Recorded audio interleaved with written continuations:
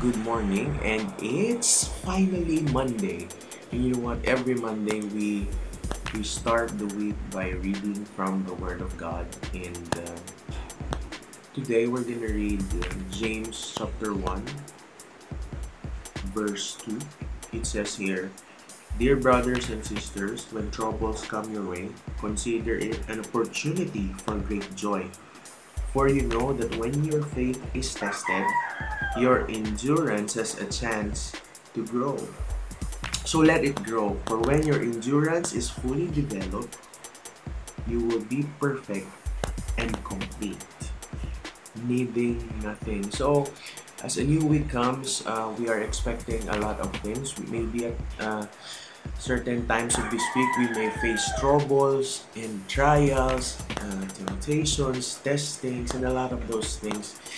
And according to James chapter 1, it says here that we have to take it as an opportunity for great joy, because these troubles, these trials, these testings are developing in us perseverance, because the moment our faith is tested, it's also a time that we endure. And then when we endure, it develops something in us. And it says here, it helps us to be more mature and helps us to be fully developed and perfect, needing nothing. Lahat ng troubles, lahat ng trials, lahat ng circumstances, all the things we're gonna face this week is an opportunity for us to endure, to persevere. And when we persevere, when we endure, it will develop something in us, causing us to be more mature, causing us to be more strengthened, because a faith that is tested is a faith that is strengthened. So we will be mature, not lacking anything. And these trials, these testings perfects us into the person that we will be.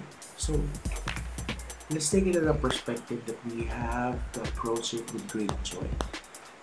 Kasi pag dumating yung mga bagay na to, mga trials, circumstances, this is an opportunity for me to grow, opportunity for me to mature, and an opportunity for my faith to be tested so that I will be perfect and not lacking anything.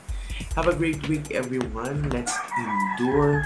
Let's enjoy our week. And I pray that you're going to have a good one, better than any week that you have before. So I'm praying that the Lord will bless you, the Lord will continually give you the strength. At salamat for continually watching my vlogs.